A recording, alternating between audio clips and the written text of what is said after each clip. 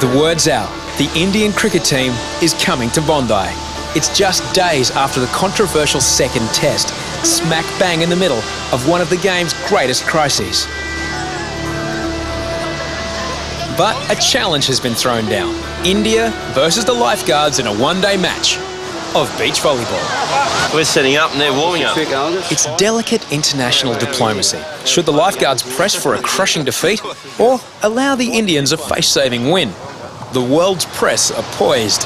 It must be your first time with any cricket team? Or? Oh, first time we've had a cricket team down here doing stuff on the beach with us. Hoppo decides to play hard. After the Australian cricket team won the way they won, we've got to hold our end up now and pretty much take it out and have a clean sweep. Sachin Tendulkar. Yeah, and he's Dravid. Harbhajan Singh.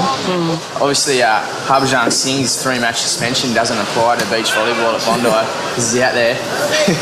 Soft hand. You take the ball with this part. That part. The off-duty Lifeguard's secret weapon is volleyball pro Olga. Olga's the captain here. She's going to tell us call all the shots. Whatever she says goes. The state of play at the moment is the Indians are out there warming up. We've got a couple of boys down there warming up.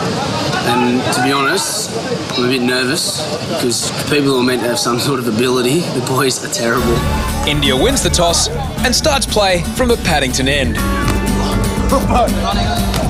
It's Ricky Benno here down at Bondi Beach, commentating the 2008 World Series of beach volleyball, India cricket team versus the Waverley Council Lifeguards. So far it's been a one-sided affair with a tall bloke from the Indian side smashing everything.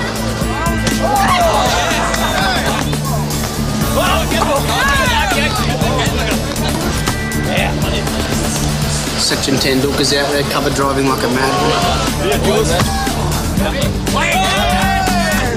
Could this be time for some old-fashioned sledging?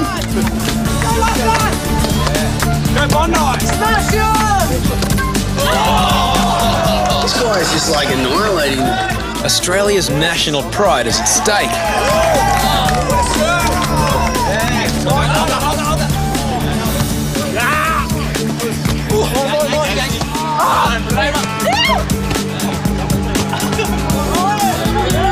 So they've won a couple of points now, the boys, so that's all right. At least they're getting there.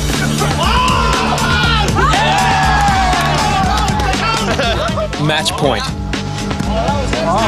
The Lifeguards go down fighting. The boys in blue may have lost the match, but perhaps they helped mend an international crisis. What a legend he is, eh? That's unreal. You see him on telly like for 5 years and you actually get to meet him, so it's pretty cool.